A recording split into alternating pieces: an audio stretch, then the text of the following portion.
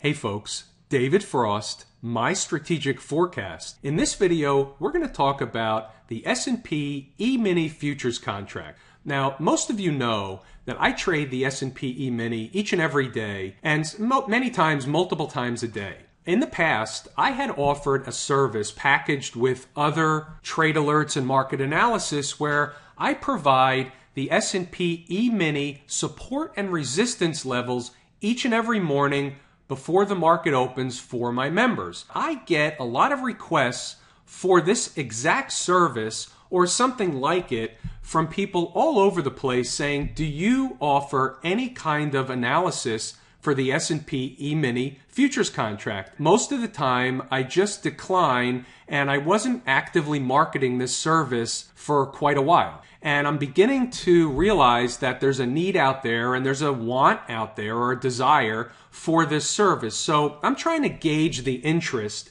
and I want to show you my support and resistance levels that I send out each and every morning to subscribers and see if there's an interest for more people that would want this exact service. And if there is, I'm going to create a standalone product for it.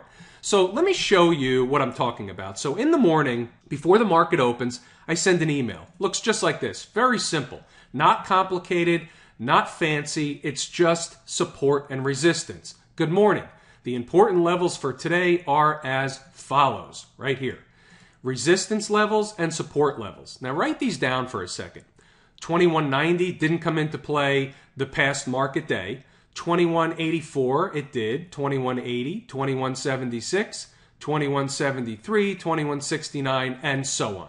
So those are the levels that went out. You can see here before the market opened. About 10 minutes before the market opened is about the norm, okay? So now, when we look at those levels on the S&P E-mini, we're looking at a 5-minute chart right here. So let's start at the bottom, 2169. Didn't come into play. Where are we in terms of time? So here's where the market opened at 9:30. So the market opened 9:30 and it went right into the 2180 level and immediately backed off. That was in the email.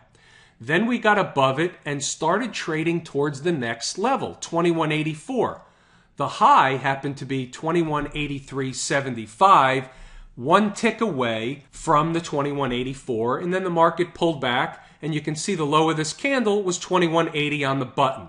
Then we started to get below it, and we traded around 2180 for quite some time, and then we started to trade away from it to the downside, and we got to the 2176, but it traded through it. That happens. We can't be right every single time on every single level. The S&P is going to go where it's going to go if we can identify the support and resistance levels that are likely to work the majority of the time. We're going to have one leg up or be one step ahead of our competition, who happens to be all the other traders out there. What these are institutional levels. These are the levels where I figure out by various calculations, various methodologies, each and every day before the market opens, where the most likely area is where the institutions will either sell the market or buy the market. And the institutions are the ones that have the volume to drive the market in one direction or the other.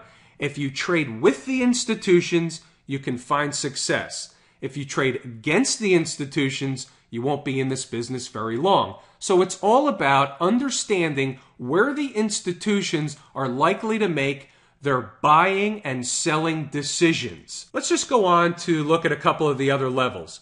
2173, you can see here the low of this candle, 2172.50, bounced off of it, went back to the 2176, traded around that level for a while, back down to the 73, traded around that level, back up to the 76, busted through it, and we were headed back up towards the 2180 by the time the market closed. And this is the close is at 1600. Right here was the close of the day. This is the aftermarket session. And you can see we didn't quite make it to the 2180 level at the end of the day. But this goes to show you the power of these levels. Now, you can use your own indicators to get an idea of where the market may be headed at any particular minute during the day. But if you had an added benefit of a roadmap on where the institutions were likely to have the most likely buying and selling decisions throughout the trading day, this is a decision that you can easily make for yourself. Would it be beneficial to have these support and resistance levels as a guide or a roadmap along with the other indicators you use to trade the market? The question is this something that you would want? Is this something that you think can benefit you? Leave me a comment under the video. Send me an email at david@mystrategicforecast.com. I want to know if this is something that is attractive to traders out there, and if it is, I want to offer it to you for a reasonable monthly fee, kind of the thing where it may be worth a cup of coffee a day. Is a cup of coffee a day, or the price of a cup of coffee a day, worth it to have these support and resistance levels? So let me know what you think. Let me know if this is something that you want. I'm David Frost, My Strategic Forecast. We're talking about the S&P E-mini Futures Contract. Thanks for tuning in, folks.